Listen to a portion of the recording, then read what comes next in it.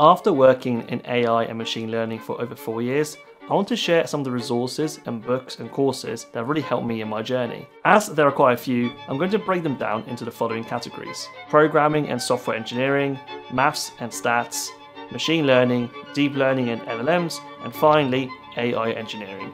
Let's get into it. If you want to work in AI, you have to have good software engineering skills and also good programming skills. This opinion is also backed up by Greg Brockman, who's the current OpenAI CTO. As the AI field is quite new, the de facto language is still kind of up in the air.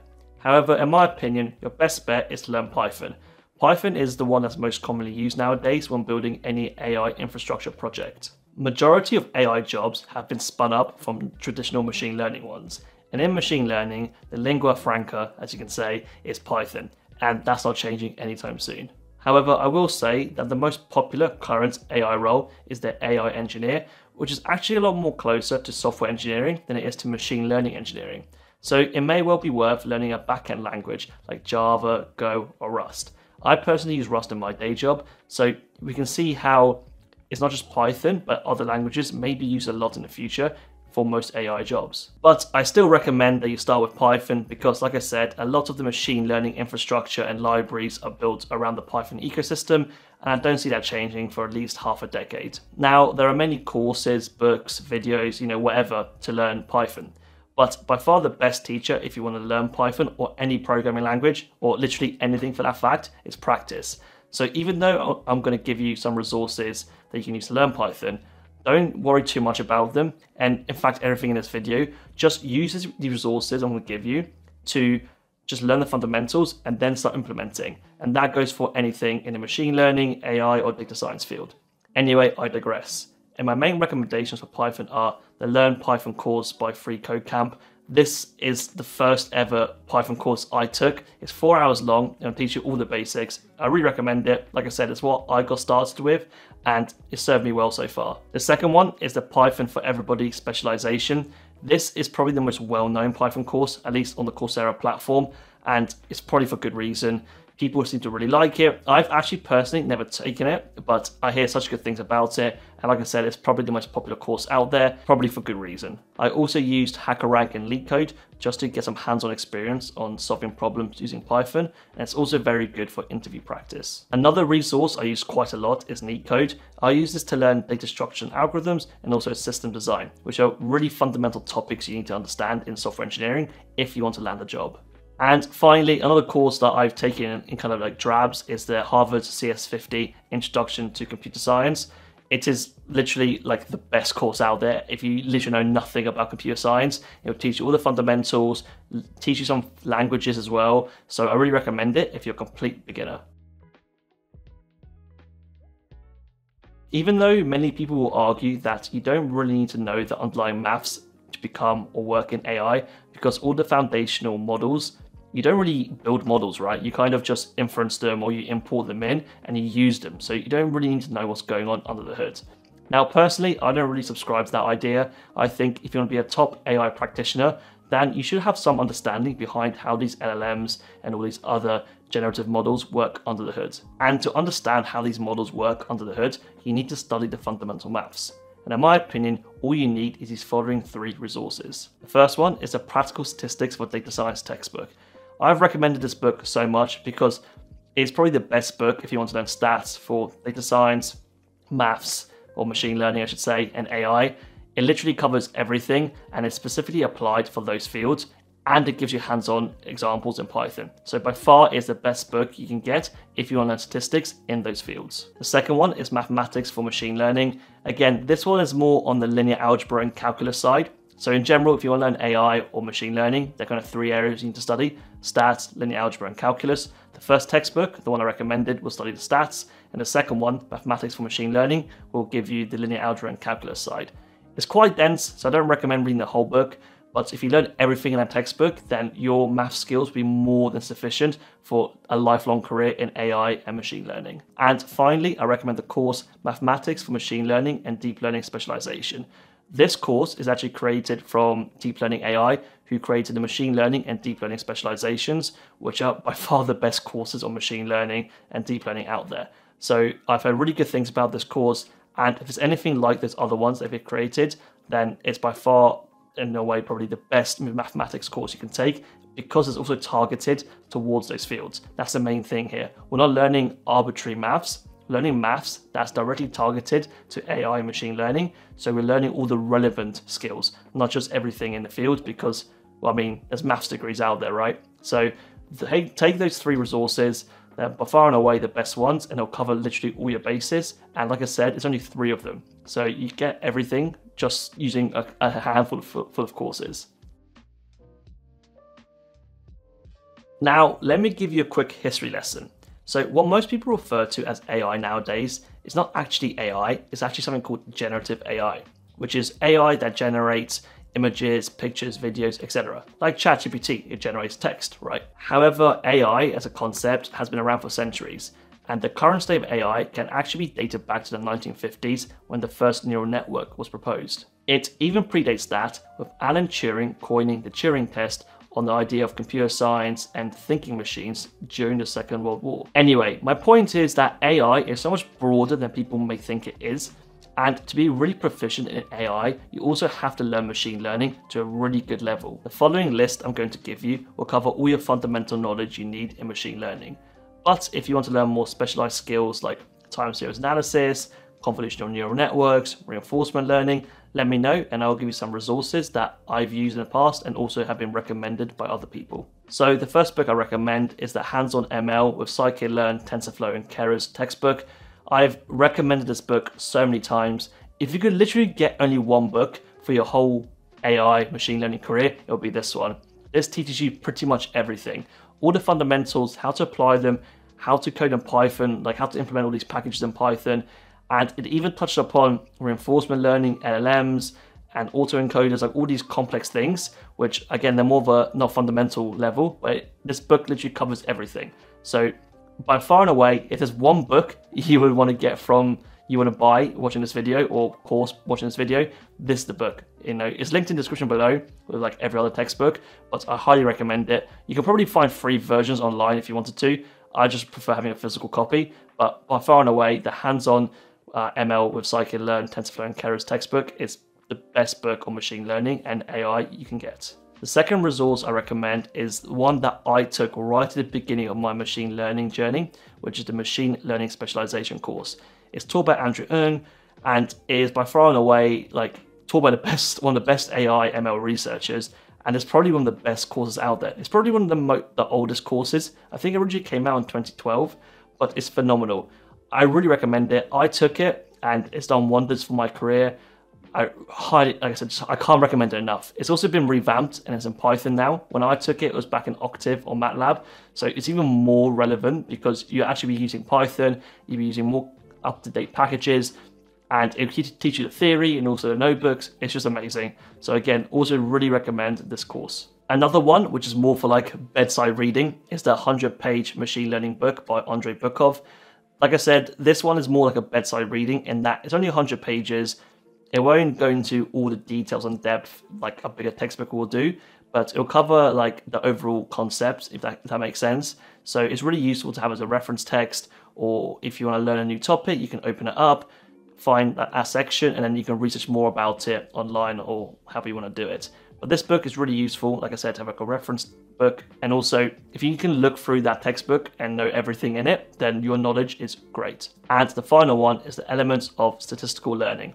This one is a bit more kind of traditional because it's more on statistical learning than machine learning, but the two are very interlinked. This one is very dense, and like I said, it's more of a traditional book. It's a bit drier, but it goes into a lot of the theory really, really deep.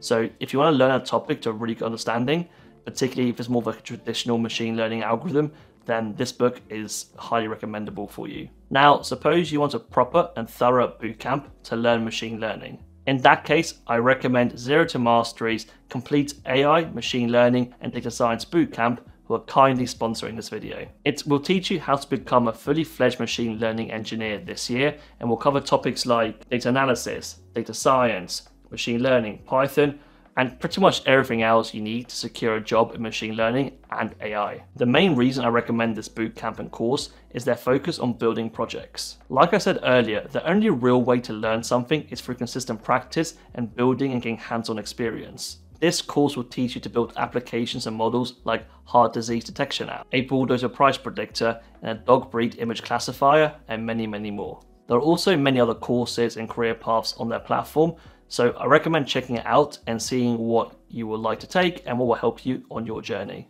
But the best part is their community of over 500,000 students and instructors who will help answer any questions and help you prepare for a career in this field. I've literally never seen any other platform have anything like this. There's a reason that Zero to Mastery have gotten over 1,000 students from zero to getting hired, including top companies like Meta, Google, and Nvidia. I will leave the AI, machine learning, and data science career path in the description below, as well as the whole course catalog for you to check out.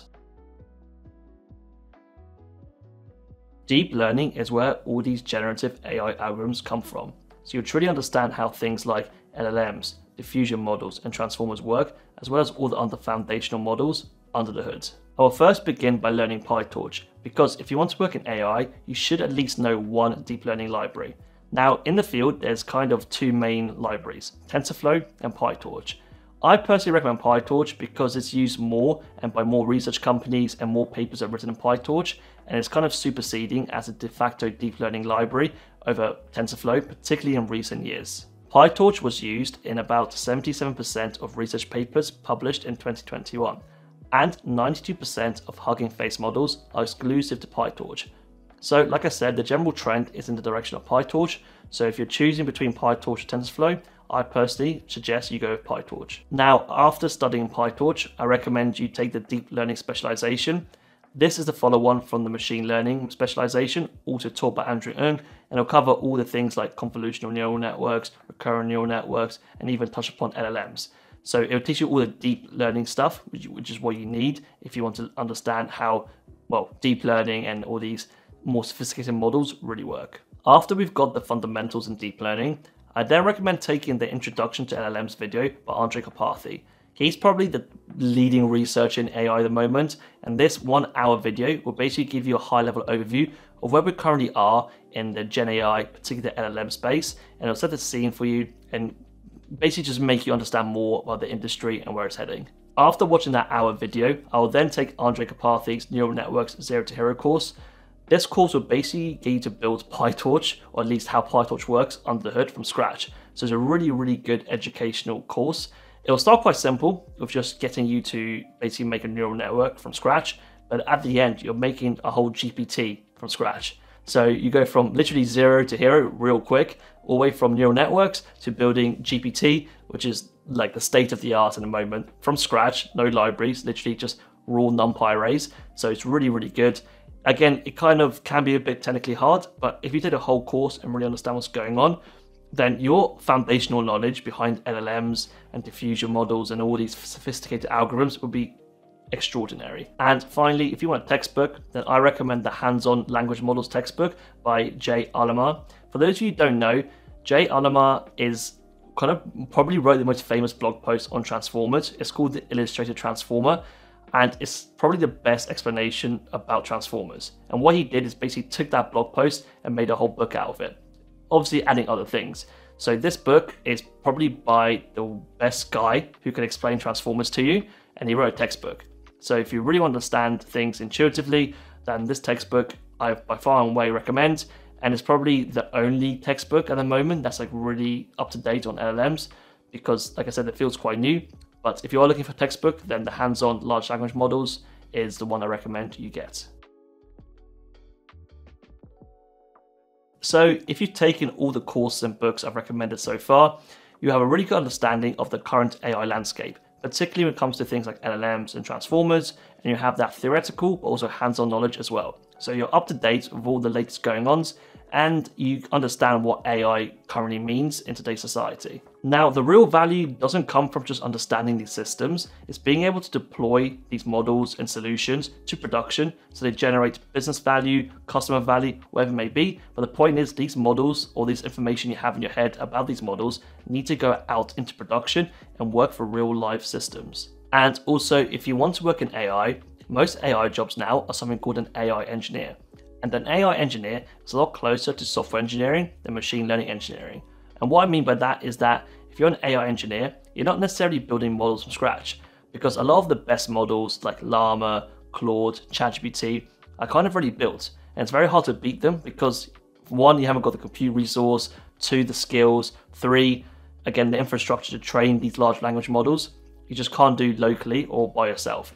So most of the AI engineer role is simply taking these existing foundational models, as we call them, and implementing solutions, products, and building out the infrastructure around them to serve customers.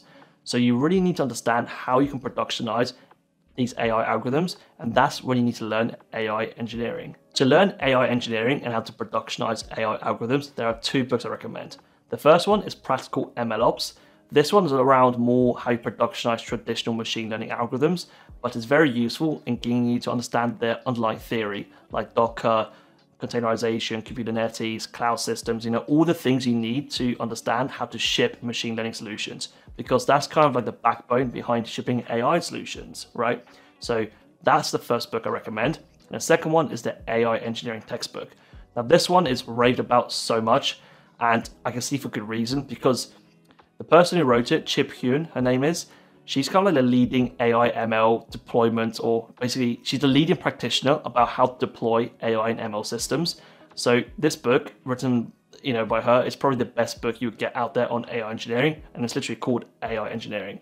So these are two books I recommend: Practical MLOps and the AI engineering textbook. That'll cover all your deployment needs, and will also teach you how to do hands-on examples with deploying both machine learning models and AI models too. So we went through a lot of resources in this video, and it may seem quite intimidating to begin with, but don't worry too much. I mean, these resources are ones I've used over my journey, and I've been studying this field for over 4 years. And even so, I haven't gone through every single textbook end to end. The point is, don't overcomplicate it. If you want to learn something, just pick one of these resources and start with it. But you certainly don't have to go through everything end to end, like read every word on the textbook. Just learn the things that are most relevant to you, and then apply them, and that's how you learn, like I said at the beginning. So I wish you luck in your AI journey, and I'll leave you by this tweet by Andre Karpathy, which perfectly summarizes how to learn and study AI. How to become an expert at anything.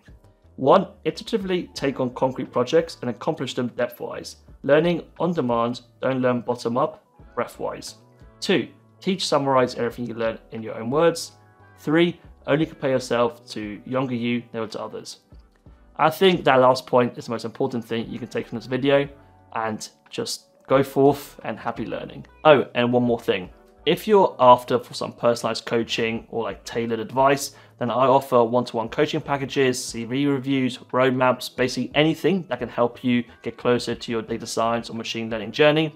I'll leave a link to the description below about all my services, so check that out if you're interested in speeding up the process, or if you want some more, like I said, tailored advice about your situation. I'm sure I can help you.